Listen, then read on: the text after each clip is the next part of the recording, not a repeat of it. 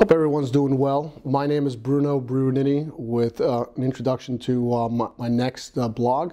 I'm an attorney with the law firm of Ginarte Dwyer. I've been practicing for approximately 25 years. I specialize in personal injury with respect to automobile accidents and slip and falls. The blog I'm here to introduce deals with, in the event that you're involved in an accident with a hit and run vehicle, what do you do? After you get over the shock of the fact that you've been involved in an accident, and then you also realize that the driver of that car decides to leave the scene of the accident, what steps should you take to protect yourself? Well, first, check to see whether or not you've been physically injured and see whether or not you need to have immediate medical attention taken at that very moment. If you check yourself and check the vehicle and see that you're relatively okay at that point, try to obtain as much information about the vehicle that struck you. License plate number, make and model of the car, the color of the car. Do not chase the vehicle. That may cause more harm than good in the attempt that you're trying to locate the vehicle, track it down, and stop it. You may injure yourself, you may injure others.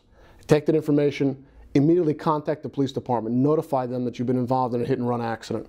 The hope is that maybe they can locate the vehicle for you, but also you need to notify them because you're going to have to eventually provide your insurance company with information about the accident. Next thing is, take yourself for medical attention. Go to the hospital, go to the emergency room, have someone review you to make sure that at least at that point in time you're relatively okay, hopefully. Notify the insurance company.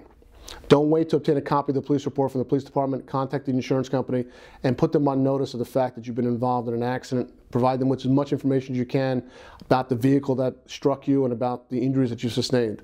Contact the police department, find out when the police report will be available, get a copy of it, and provide that to your insurance company. Take the vehicle for an estimate and provide that information to your insurance company as well. Then take the necessary steps to contact an attorney for any further legal advice. Hopefully that provides you with information about what to do in the event of a hit and run. On a personal note, I've been contacted by a few of you complimenting me on the blogs that have been provided. The only request that's been made is that I've been asked to smile a little bit more with respect to the blogs that I provide. And it's kind of difficult to do that when you're dealing with the serious subjects that we have before us.